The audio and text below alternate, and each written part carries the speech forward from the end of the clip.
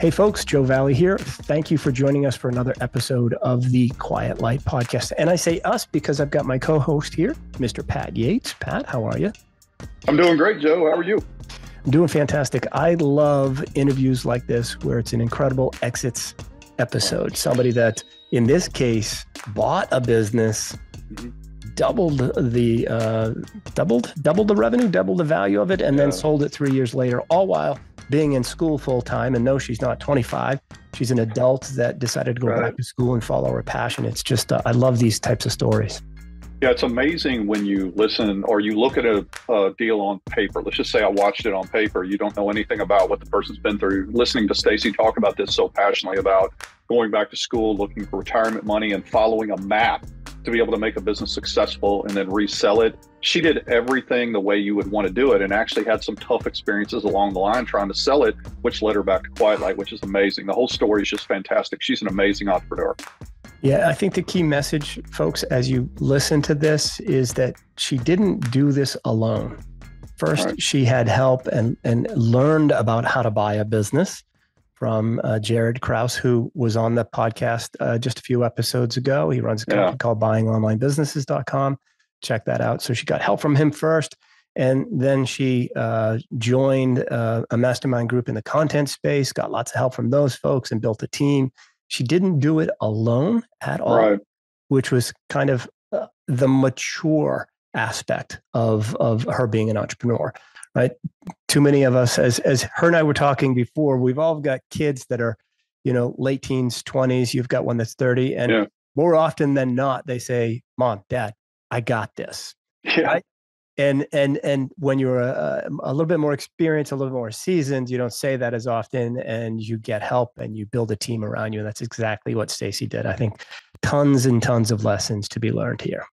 I think the biggest lesson is the one you pointed out. For the people out there that were thinking about building a business, a lot of time there's vanity to reaching out to a broker or to someone that can help you acquire a business. A lot of people either don't want to spend the money or they feel like they know everything. The truth is the same line we always use. You don't know what you don't know. Stacey was smart enough to reach out in the beginning, in the middle, and at the end. And all those things led to the perfect scenario. So people can't overlook those things no matter how smart you are or what direct deal you think you have. There are always going to be hiccups. You need to lean on people no matter what part of the business or in the exit. So she did a great job of putting the right people around her to make this scenario perfect. She did. Let's jump in and see what she's got to say. Here we go. Stacey, welcome to the Quiet Light Podcast. How are you? I'm good. Thank you guys for having me. Our pleasure. Congratulations first on your successful exit. This is my favorite type of podcast to record. An incredible exit series where we talk about people that have either built and then sold a business or launched it and eventually sold it as well. So can you, for the audience that doesn't know who you are, can you give a little bit of background on yourself? Sure. I am actually, my background is in healthcare, and I was wanting to increase my scope of practice. I'm a physical therapist, and I wanted to go into become a nurse practitioner to be able to do more things in my clinic. And so I was going back to school to do that. And I thought, well, what can I do while I'm full-time in school that is going to pay for school for me? And then I started looking into websites to purchase when I was working as a director of a company, because I knew I was going to be quitting that to go to school. So, and then had the business for almost 3 years, sold it successfully, very happy with the sale. And then, I'm now expanding my clinic as well. It's pretty impressive that you as a professional decided to go back to school and you had to say, how do I cover my expenses while I'm in school and buying an online business? Like you're more in the brick and mortar space. I could see your background. You've got clients that come in and work with you now. What made you think online and what made you think content site? Sure. I had a business in Australia that was online and offline. So we did services, but we, sold products as well online just to our clients, our patients. And so I had a little bit of understanding of online, offline type thing. And we grew that part of our business substantially. So when I sold that business, I came back to the U.S., as we were talking about earlier, that my son was going to school, wanted to come back to school to go in the U.S. So we came back. And I took about a year off to kind of figure out what I was doing, but then saw that a lot of what I had earned from my sale kind of dwindle over time. And when I was thinking about going back to school, I thought, I don't want that to dwindle, right? So I don't want to utilize my, my savings in order to pay for this. So what can I do from a passive income point of view? I have a little bit of real estate, so I understand that concept. So I thought, okay, not that doing the website was passive completely, but I thought, what can I do to do this? So I started looking at different sites that were for sale, more in the content range, which was a different area. I was more kind of in e-commerce, but only to my patients around Australia. So that's what made me think, all right, I don't want to kind of dwindle down my savings again. What can I utilize to, help pay for this from a passive income point of view, the old rich dad, poor dad kind of concept. That's when I started researching. It probably took me 8 to 12 months to research just how to buy a site online. Because what I purchased previously was a brick and mortar that we grew the online part of it. And then took a few courses online to figure it all out. And then just started researching kind of like what I've done with rental properties, researching the websites and getting the background of them. And that came up with the one that I ended up with in food and beverage. Stacey, I talk to a lot of people that have e-com businesses, and I talk to them about buying content, and you might as well speak Japanese to them, because it's like some people, it's weird because there's a lot of people that don't feel they can get their hands around content because the consumer's not buying it. They're not certain that they can scale something like that. What made you, when you're deciding to go into this, move away from e-com to content specifically? And some people say it's financial because they don't want to buy product, and others say that they just have more expertise. What was the reason that you decided that? Well, I had a small little Amazon store, and that got shut down by, I don't know if it was a competitor that said I had faulty product or something like that, but it was growing steadily. And then it kind of got shut down. And I'm like, oh my God, I don't know if I want to deal with this thing, over and over again. And it was my side hustle, right? So I didn't have a lot of time to put into it. So then when I didn't even know you got money for content sites, it wasn't even like in my space. But then as I was researching different websites to buy, I saw these sites about display advertising, and I was like, I wonder if you can make any money with that. And then, just with a little bit more research, I was like, now, all right, so I don't have a product there. So all I have to do is, buy a site that's already has these display ads on it. And then if I could apply the knowledge that I have to improving that site, improving the experience, then potentially I could make more money, or at least pay for my schooling, right? That was my main goal, to do that. And then, so it was just kind of I got knocked down with e-commerce from Amazon. That was a bit of a pain in the butt. And then I thought, okay, well, display advertising should be more straightforward, content site, more straightforward. And it was, but it still had its, difficulties and stressors for sure. I want to talk about the monetization and something that you just said there as well, which was the experience that you had, which doesn't sound like you had a whole lot of experience in the content space. So that was the training that you got. Is that your experience was the courses you took online? The training that I had was really more about researching websites. And then the training on the content site was after I purchased it, kind of digging into it and seeing, okay, who knows what they're doing in the space? And then finding out, becoming a member of their Facebook group, and then listening and talking to them. The nice thing about the site that I chose to buy, it was already generating revenue from the content space with the display advertising. So from that point, I had a little bit of a cushion to learn more, right, and dig in because income was already there. And then my idea was then to just grow that income based on SEO, because the person that I bought it from, admittedly so, was like, I didn't really pay much attention to that. She got most of her recognition from being on local shows, or she was out there more of a influencer media personality. And I wanted to do the opposite. I wanted to move away from that and make it more of a general site, so that when I did want to sell it, it wasn't about pulling somebody's face off of the site. It was more just about, selling that site that anybody could step in and do it. How much fear did you have when you bought it that the original founder was kind of the name and face of the site? Was that a big concern for you? And did you negotiate maybe leaving her name on there for a while or her image on for a while? What did you do there? Yes, we did. So she was absolutely wonderful and is wonderful. We're still in touch. And she and I talked about the fact that she had this following. The nice thing about it is in probably the year or two prior to her exiting, she built up another following from her current following that she had started the site back in, I think, 2008. So she had another passion that she wanted to really move towards online.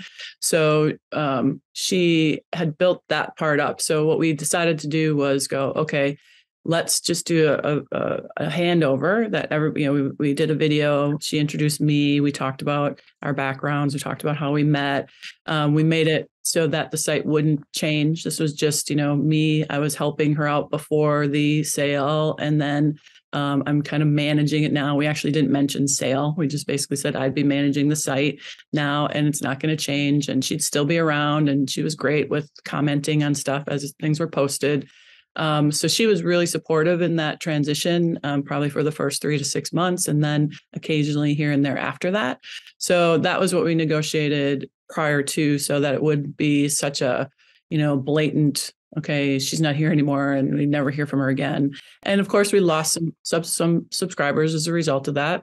I figured that out, but we gained more as well as I started to become more educational in the posts that we put up, versus just stories about her life. It was more educational about the topic that the site was surrounded on. To expand on what Joe asked, I know that one thing that might intimidate some people about coming into content businesses is the fact that, like in e-com, you have channels and people buy a product. That's pretty much how this works. But with you have advertising, you have sponsorship, you have all kinds of opportunities to bring products in, linking, affiliate. There's so many options, which are great. How do you go through the process to decide what you wanted your site to be about? And did you eliminate some of those because you just don't like that path, or how did you decide on that? So talking to some of the people that had the sites that were as big or bigger than the one that I purchased in regards to what do they do. So I kind of reverse engineered some of the more successful sites that are out there. I went out there, okay, are they doing affiliate? Is there much into affiliate for the particular site that I had? What products are they doing affiliate for? Is there much in the way of sponsorship? So I kind of geared my plan was to build up the affiliate. That was the big part first.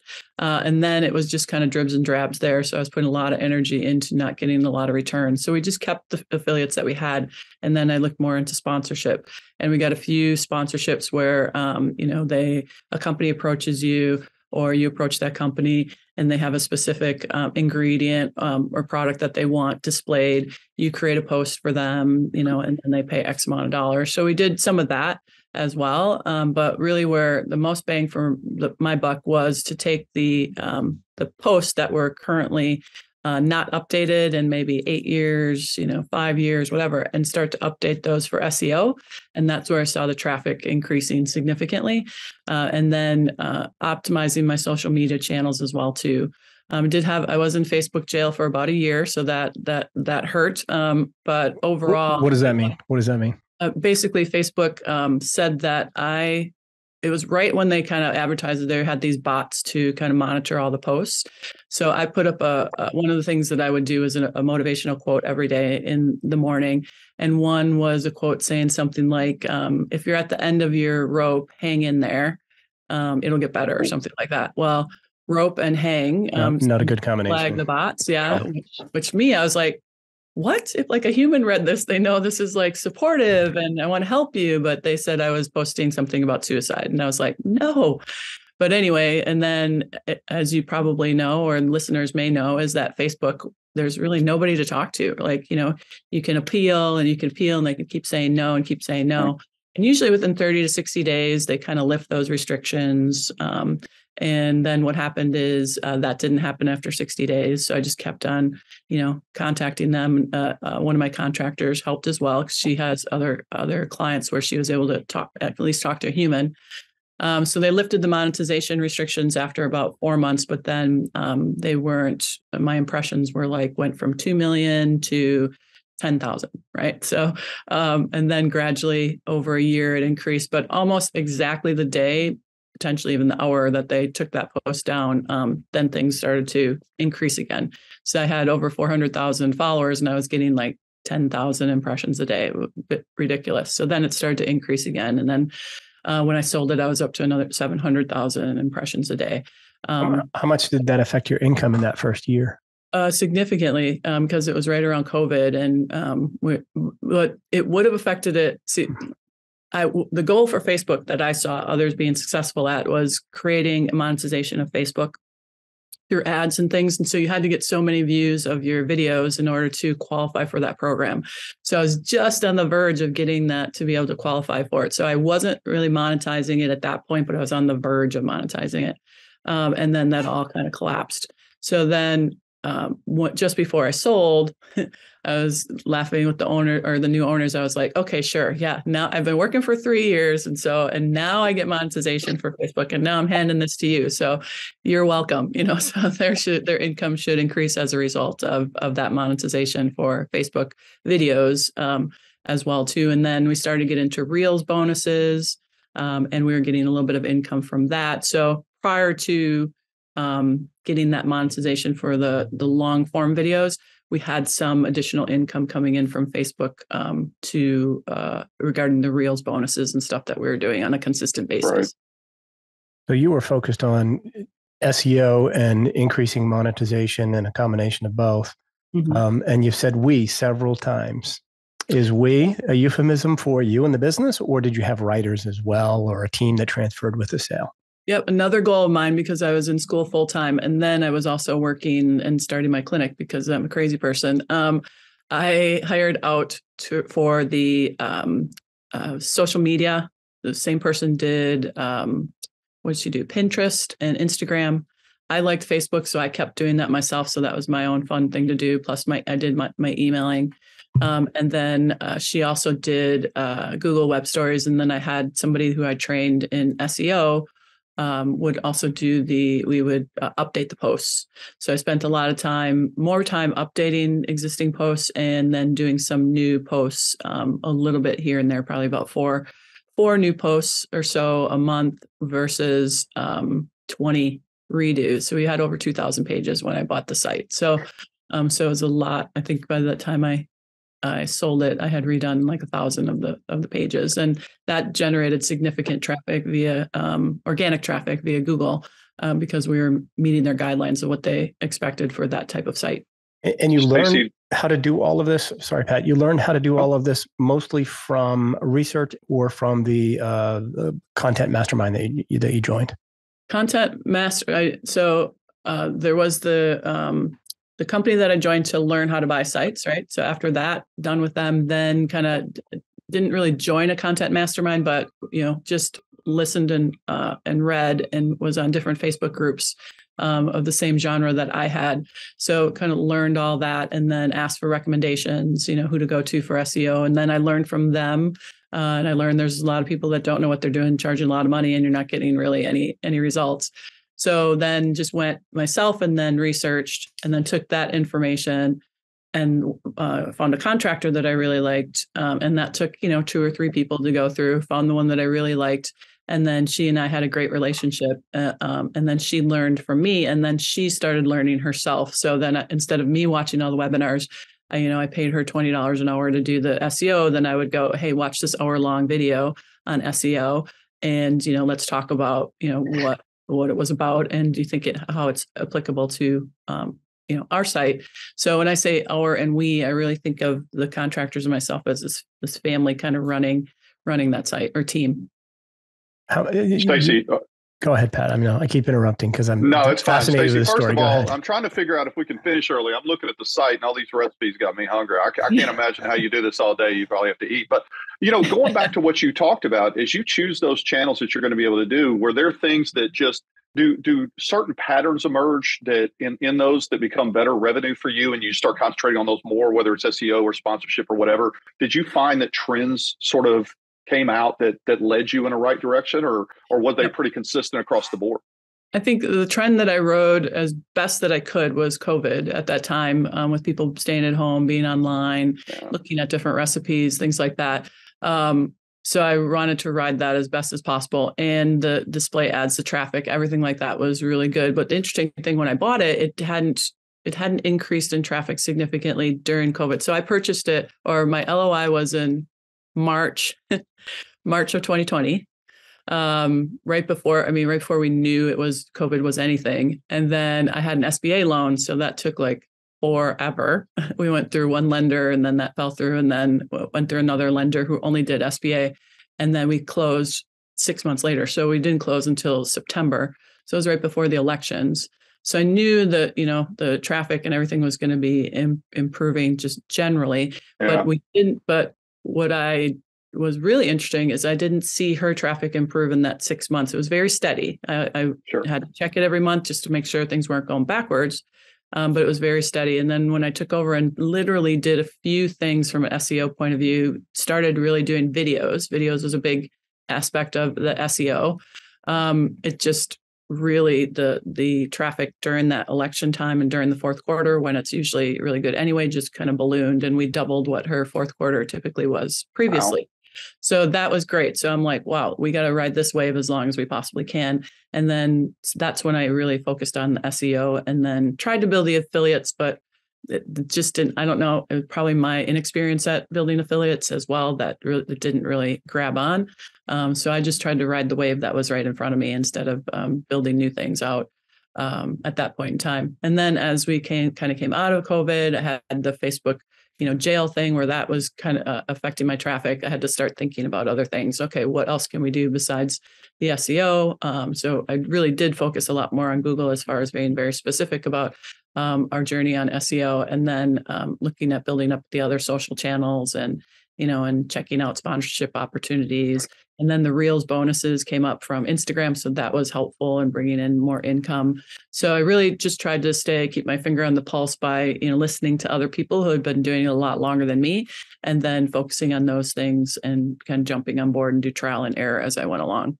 It sounds like you were doing a lot of things, learning a lot of things, and going to school full time as well. Mm-hmm. How many hours a week were you putting in on average to the content business? Once I got the team together, so in the beginning, I wasn't running my clinic probably for the first 6 months. It was just doing the website and going to school. But also school at that time was all online. So there was a little bit more flexibility than having to go in somewhere. So I was really going to school, doing the website. And then that took me a while to create my team. So that was probably, 20 hours a week in the beginning, and then studying and stuff. And then once I got my team together, it was less than 10 hours a week to really kind of just make sure that everything was moving, and then doing some research as well, too. And I think for me, I love research. I love learning new things. So if a person doesn't like to do that, this is not for them, because it can be very frustrating. But for me, it was a challenge to, okay, that didn't work. So what can we do that will work? Because obviously people were doing well in the space. So why couldn't I, do as well as them? So, Stacey, one thing that I wanted to ask, you had a chance to work with Chris Guthrie, who is an amazing guy, just a great advisor, and obviously were successful in your exit. Quite like we talk about the quality of conversations and the people we talk to and try to improve their business before they sell.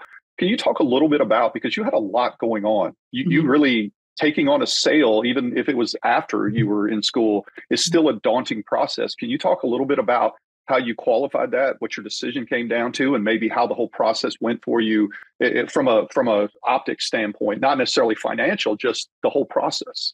Yeah, sure. I was going to ask the same thing in a much simpler way. It's like, why sell? You've got a great business generating great revenue, huge profits because it's a content site, and 10 hours a week. Yeah. Why sell? To answer that question, and then we'll get back to the other one, was why sell. My goal in mind, again, was to pay for school, right? That's ultimately the goal. Now it's profiting more than I thought that I was planning on doing, although I obviously wanted it to do that. Otherwise, I wouldn't have worked on it like I did. So in my mind, I thought, okay, where's my passion? Is this my passion? Is this what I want to do for long term? I liked it. I didn't love it. It was interesting. And I wanted to expand my clinic. So going back to my original goal of even going back to school, I just started to look and see, okay, what potentially could I get for the site now, the way it's performing versus the way that it was performing when I purchased it. So I was kind of putting feelers out there. And what's interesting is how I came along to Chris is and Quiet Light was one of the people who had sold their site on the Facebook pages talked about Quiet Light. So I thought, okay, I'm going to keep that in the back of my mind, kind of to just get an evaluation and see what's going on. And then really weirdly, I get this message on LinkedIn from somebody who's like, hey, we're a new company in the US and we were looking at purchasing websites. We really like your site. Came up as one of the things to do. Let's talk. So I talked to them. They were based in Germany, had one representative here in the US, and put an LOI in, and then it was a good number, and I was like, okay, well, let's explore this. So then we went on trying to sell it, and then all of a sudden they had a shift in their business, and they were from overseas, and it was kind of crazy, and then everything fell apart. They came back with an offer that was significantly lower than the LOI for no apparent reason. It just got frustrated with them. And that was a 6-month ordeal of dealing with that. And I'm like, I'm going to call that Chris guy from Quiet Light. This is so frustrated. And then I called him, and he was fantastic. He's like, okay, yeah, let's talk about it. What's going on? He's like, get me these numbers. And of course, as I'm sure you guys know, I kind of dropped the ball, and I was like, okay, I'm just going to focus on this. Now I kind of know what I'm doing, what it might be worth. And then as my clinic here is growing, then I just went, you know what? It's not fair to this business. If I'm even spending 10 hours away from it or less on something else, then how is this business going to grow? Right. So, and this is where I want to do through my retirement. And then, at some point, build a little e-commerce thing for this business as well, too, and use some of the content knowledge that I have now regarding and around this business. So that in 10 years' time, I have an exit potentially for a retirement, right? So that's where I was like, why don't I keep it and just have, just manage everybody else running it? But it just wouldn't allow me to do then what I want to do with this business, which is really, again, what I'd love to do. And I think what I'm put on this earth to do. So it's got to be, I know that going through a 6-month process and having the deal fall apart can be very taxing emotionally. Yeah, it really was. You're almost there, and then they come in and they offer you something an awful lot less. Just for the audience, I want to share some timelines. It looks like you signed an engagement letter on January 27th, 2023 with Chris. You put the package together fairly quickly and launched the business for sale and went under letter of intent. It looks like 17 days later, maybe 18, on February 14th, 2023. Incredibly fast. Right. So you oftentimes, putting that client interview and all the details together takes a long time because people are busy. The owners are busy, and it takes a while. It sounds like you really put your energy into it. So congratulations on that. And then you closed 6 weeks later, not 6 months, but 6 weeks after going under LOI. Right. What a different experience you had. Yeah, hugely different. And that the advantage of working with the company like Quiet Light is the fact that we had an offer before it even went out to your email list. Like there were people who had deals that were going through, and at this particular party, their deal fell through. So they were ready to buy. I mean, it fell through, and they were ready to buy. Right, they were ready to they're committed. Right, so they came across then my site. So with the other people, they didn't have any sites. They didn't have any background. They didn't really have anybody else to offer it to, right? Whereas you guys have that pool of people, even besides the email list. Kind of, I'd liken it again to real estate, because I've been doing real estate for 20 some years. It's before it gets on the MLS, right? Some of the brokers know other brokers before it gets on the MLS. They talk to some people about it. And that's kind of liking it to what you guys have, that because you have so much experience and such a large pool of brokers, you guys talk to each other and say, hey, what about this one? And so that was extremely helpful in making it such a shorter process, and still stressful, but much less stressful process. 6 weeks of stress instead of 6 months, with a positive outcome instead. Exactly. Let's try to estimate your return on investment. You bought this business with an SBA loan. Did you put 10% down? I put 10% down. The deal with the owner was, I thought was priced a little bit high for the income. So I said, okay, well then I'm asking you to hold a note. So they held a note as well after the sale. We decided to do it after the sale because really what I was going to use that note for was I was going to purchase products to then resell on the site, which I never quite got to. But again, that was another thing for the new owner to pursue as well, if they wanted to, the e-commerce stuff. So I was able to, and again, I don't know if this is ever going to happen in anybody else's lifetime, but because of all the COVID stuff that was going on, the first payment was deferred for, I think it was 4 months, or I think it was 6 months that the first payment was deferred for the SBA loan. And then I had the first 3 months deferred for the note that the buyer held. So essentially I bought it for no money down, but I had utilized my money to put down on the SBA loan. And then when the owner and I worked out a deal for holding that note that I was going to use for a fueling product, essentially it was a no money down deal. That's pretty impressive. And you said you tripled the size of the business or tripled the value when you sold it? Sold it for almost very close to double what I purchased it for. Pretty good work. 3 years and you doubled your money. You doubled no money down. That's it makes me, Pat, with oh gosh, I'm forgetting her name. Oh no, I'm going to be in big trouble. I'm not even going there because she'll call me. Situation where somebody, bought a business for 10% down and sold it, a few years later, and just the ROI on that money down was just incredible.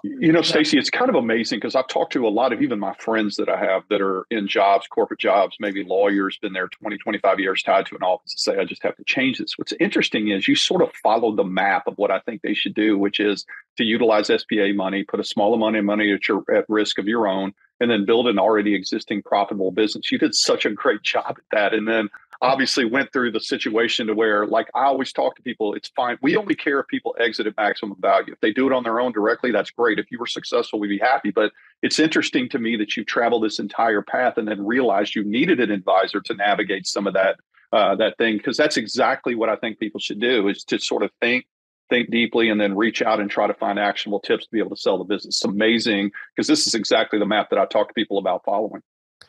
Great. Yeah. And you had a company teach you how to buy sites. You mentioned that earlier. Can you just share the name of that company for others to look at it as well? If you recall? I can't remember the name of the company, but the guy's name, he's out of Australia, and his name is Jared Krause. Yeah. We just had him on the podcast. Oh, really? Jared, if you're listening, what's the name of it? It's 5 businesses online or something like that. myonlinebusiness.com or something like that. Yes, something like that. Yeah. He was great. He helped me put like all the little pieces together. Like what I really like about his program is he said, okay, here are the brokers, right? Here's the brokerages. Here's the parameters that you look for when you're wanting to buy a site. What else did I really get from him? Again, just a lot of those, where do I go? Like the internet is so huge and you don't know what has any credibility. So, and I tried another one that just, I didn't feel had enough information that was helpful. But I felt Jared's information was really spot on and helpful. After purchasing, not as much, help from that, but that's not what he's doing, right? He's not helping you build the site afterwards. He's really helping you find that site to purchase. So it's buyingonlinebusinesses.com. There we go. They also have a podcast for folks to listen to as well if they want to learn how to buy a business. And I recommend it. Look, Pat and I and everybody else on the team are going to help you as much as possible. But technically, we represent the seller. So you want to just sort of demystify the whole process. We're going to help you. We're going to tell you all about it. We're going to follow as your buyer did, right? Chris Guthrie walked them through that whole process and made it successful for both parties. And we have to, because we're not going to be able to help you, our client, without helping the buyer, because buyers never have representation in this business. Mm-hmm. But the more people can learn about that, the better. I'm curious, did you hire a company to help you with due diligence on the site when you bought it, or what did you do there? Not with due diligence, but because I still am terrible, like at the back end stuff of running a site from the tech point of view. I connected with a guy by the name of Dominic Wells, who has since moved on from doing this, but now buys sites, and I think he just is trying to IPO his company. in regards to buying the sites. But he helped me with the transfer of the site because it's big, 2,000 pages. And I'm like, oh, I've never had a content site before. How do I know everything's going to be moving well? And he had some affiliate background as well, too. So we partnered, and he was going to take the affiliate program and kind of build that up. And then he would get a percentage of things going forward.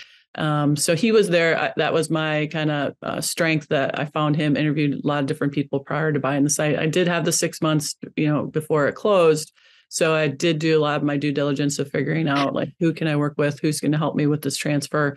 Landed with Dom, and he was fantastic. But then when we closed and he kind of took over everything, he had a team that was helping run the site for a little while. I was still doing the Facebook and the email, and that's when it just took off like crazy. So a lot of the revenue that we had agreed would be split was actually coming from my work and not the affiliate work. So we agreed after, I think it was 4 or 5 months to go. He was kind of looking at taking his company in a different direction. And I was more like, well, I don't want to pay you half of what the work that I'm doing. Right. So we talked about, okay, what's a fair exit out of here? So then we parted in a good way. And then he's killing it in what he's doing. And then I just kind of took over. And after that 4 months, I felt, okay, I know what's going on here. I can do it. And then what I did to help again with the maintenance is NerdPress. I don't know if you guys have work with them at all. They're like a maintenance site, or they help with maintenance of your site. So I didn't have to worry about like, the Google alerts or things that, Google is telling me that the site needs to be adjusted. I paid them a monthly fee, and there's 3 different tiers that you can utilize. And then they would take care of kind of all that stuff. I would still monitor it. So they were part of kind of this team that I assembled, put together. They would monitor anything on the back end. And as far as speed insights and all that, I would do some research on that. And then I would say, all right, how do we make this go faster since I have video? What needs to be done technically? And they would help me with that. And they then help me hire somebody to change some of the things on the site. So our insights, page insights improved dramatically. Our domain authority increased as a result of the SEO plus the increase in speed. So this is definitely a village that helps this, and being able to say, I don't know something, so I have to find the experts that know more than me. And so I became the little CEO of my site and found the people that were more knowledgeable in different areas than me, and then put them together as a team. Stacey, I have one final question on my side. I find it amazing. I mean, you're really humble about this, because I think our listeners have no idea how difficult it really is to acquire a company, double it, and sell it within that period of time, which is just simply amazing. Can you tell us a little bit about, once you did that, was there seller's remorse? Were you happy? Were you moving on to your new thing? Was it everything you wanted, start to finish, as you envisioned? So I think I have like little, what's the word? Little flashes of seller remorse.